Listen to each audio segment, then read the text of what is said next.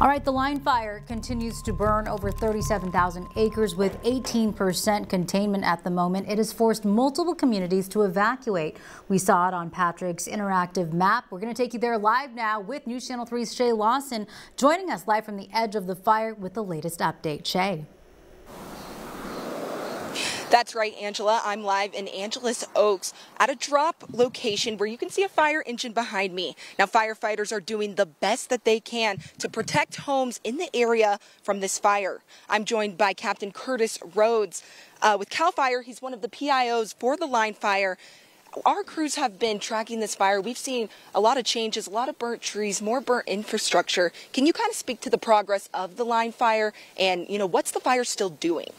We're still seeing a lot of fire activity on the north end of this fire. However, yesterday with the challenging winds that we're battling up here in this community, we did see that fire front transition towards the community.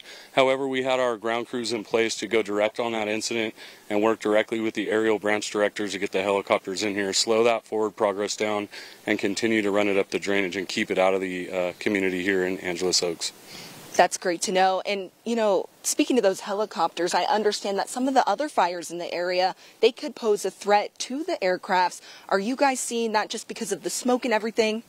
Absolutely. They have a challenging mission ahead of them. When we start to see that inversion layer come down, it tends to challenge them when they get in near the fire. However, the past couple of days, we've seen that inversion lift, and they'd be able to come in here and drop directly on the fires, steer the forward progress of it, and let those ground crews continue to put in mitigation efforts to keep the community safe. Thank you so much, Captain. Now, as the fire progresses, Angeles Oaks is not out of danger. In fact, around us, you can probably see the smoke. It's getting a little bit into my throat. I'm feeling a little bit choked up.